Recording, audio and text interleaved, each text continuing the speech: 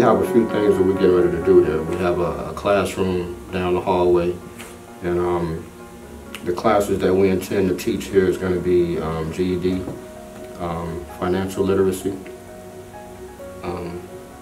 computer literacy, job preparedness, etiquette, anger management.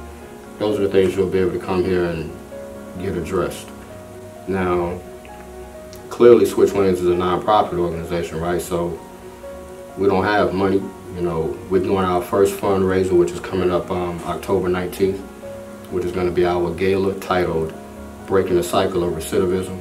You know, recidivism being that cycle of people going back and forth to prison.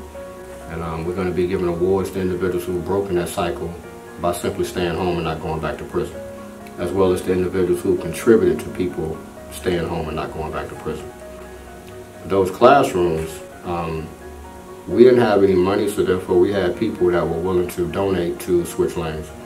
Waukegan School District is one of the partners that we have, and Superintendent Teresa Placencia, she worked out something to where she actually donated us 15 computers for our classroom.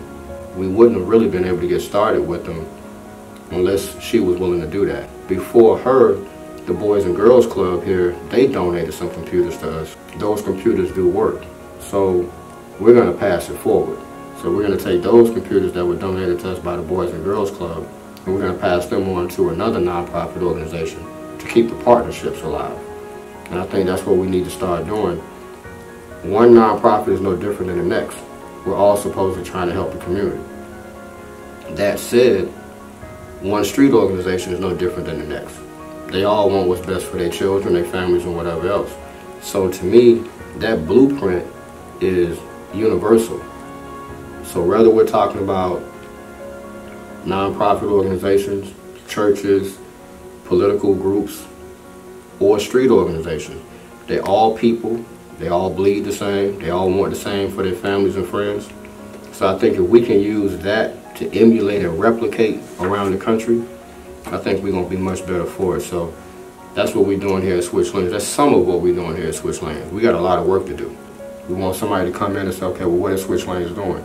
Well, even if I never open my mouth, I want you to go look at the paperwork and see the data, see the people that we've helped. We're feeding thousands of families around here.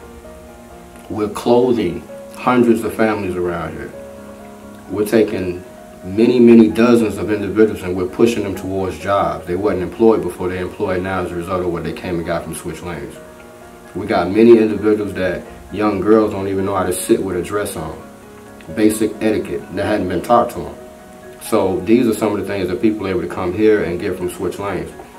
But I almost want to say, bigger than any of that, because violence is so strong, conflict resolution, being able to get through to these young dudes and make them understand that they need to do something different is not easy. It's complicated. It's tricky, to use one of my favorite words, right? And we've got to have a certain skill set, you got to have a certain credibility to be able to do it.